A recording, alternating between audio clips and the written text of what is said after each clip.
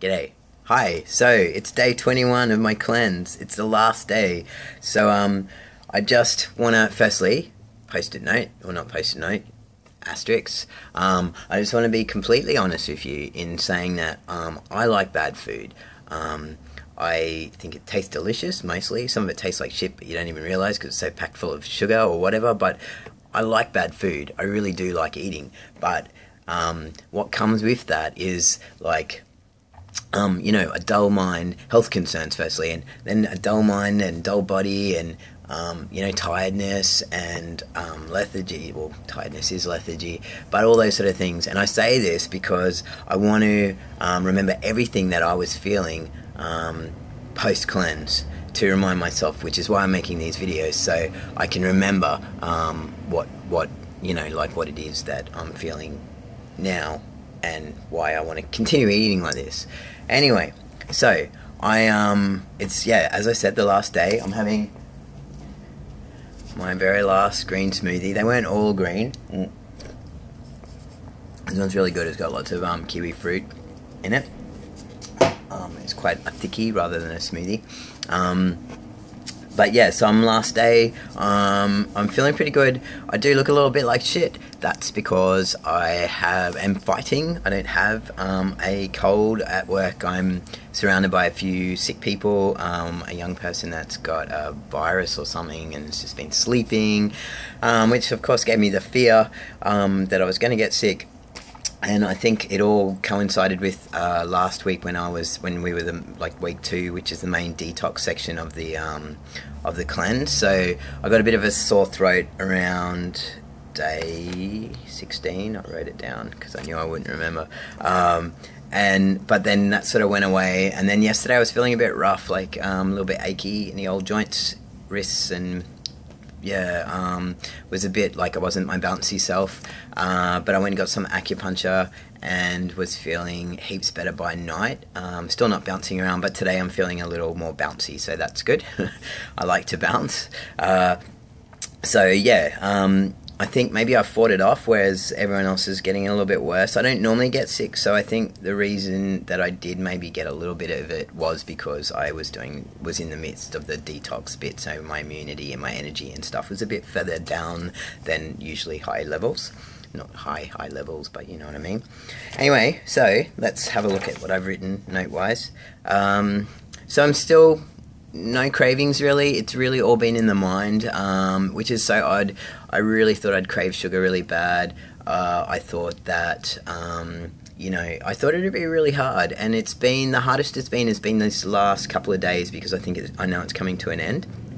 Last night at work, we took the young people out for ice cream, or gelato actually, delicious gelato over in Rosalie, and so I had 4 people sitting in a semicircle around me, and I was just watching them eat and asking them about the flavours and what flavours they chose, but it was okay, and I know I'm doing it for me, and it was hard, that was hard, but when I really thought about it, I wasn't salivating again for it. When I crave things in the past, I salivate, but maybe I haven't this whole time. I did really want it though, and I have found most of my cravings. Same with the white bread. Still with the white bread, I wish I'd never rediscovered white bread.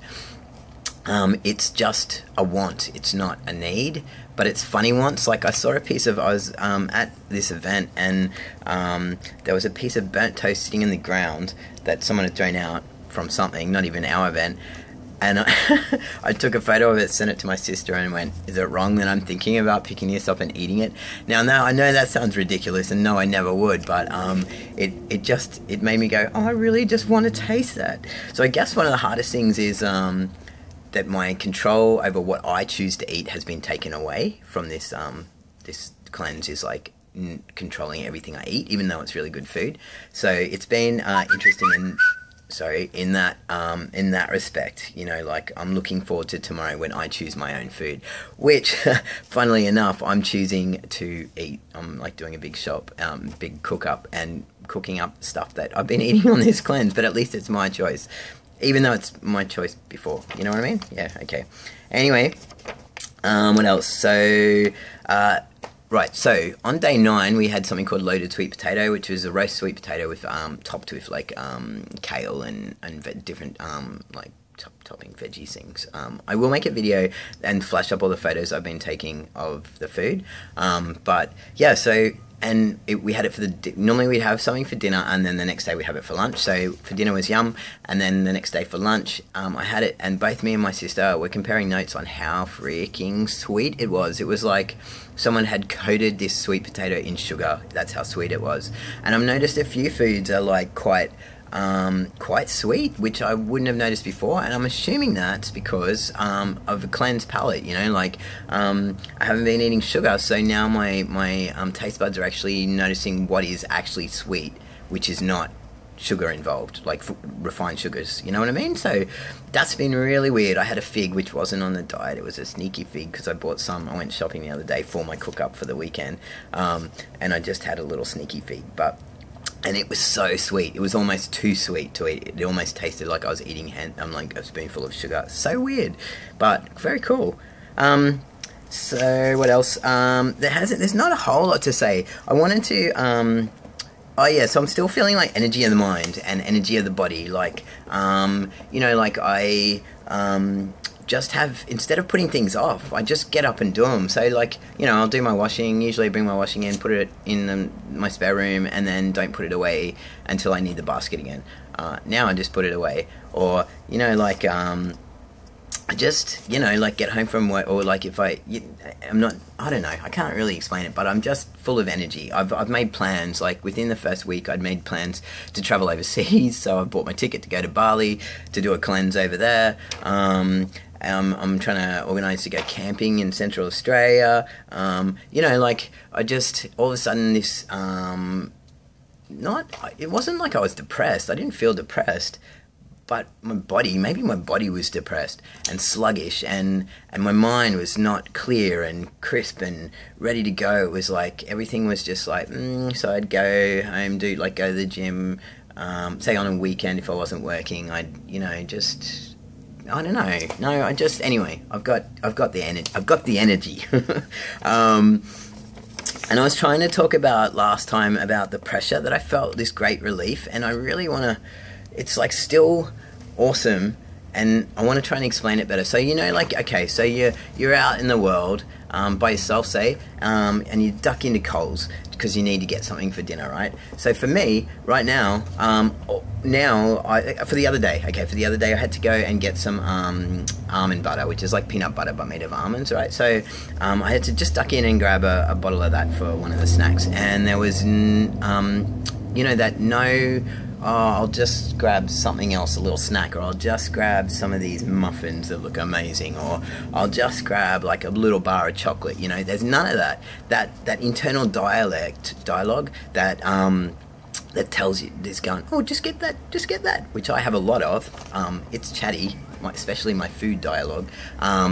It's nothing. I've simply just got to go in, get that almond butter, and go. Which also saves me so much money, you know, like I've been saving heaps because I'm not spending money on just random things that I don't need, that my head just thinks it wants, because my stomach sure as hell, it's like I've been listening to my, I'm jumping conversation now, but yeah, it's also about defining between head and stomach. So your head talks so much and it wants so much and it thinks it needs so much, but when you listen to your stomach, it doesn't really need that much at all, you know, like I'm not hungry, I don't need any of these things, and I wasn't craving chocolate or craving muffins, although they soft and the moistness and yum. Anyway, you know what I'm saying, hopefully a bit better than last time. So that's all I've got this time. My sister and I are going to make a little video when we're done, just maybe talking about our experience, maybe let you know how much it cost and stuff, but that's all I've really got today, just that it was awesome, and I'm simply on the last day. I made it. I wasn't sure if I was going to at the beginning, but you know, there's been, probably last night was the closest I came to accidentally nearly putting a piece of roast potato in my mouth that I just cooked just to test it, and then I went, oh, can't do that. It didn't get into my fingers. It was just a thought of just pick it up and pop. But yeah, so I made it. Unless something catastrophic happens tonight at work, which is barbecue night, so we should be sweet. I did it. 21 days. They say it takes 21 days to take a habit. Change a habit, not take a habit. It takes one moment to take a habit. It takes 21 days to change a habit. and I am day 21. Got a few more meals to go, and then tomorrow I'm a free man to do as I wish, to eat as I wish, and I plan to do this still. So I'll talk to you all soon. Take it easy. Stay safe. Peace out.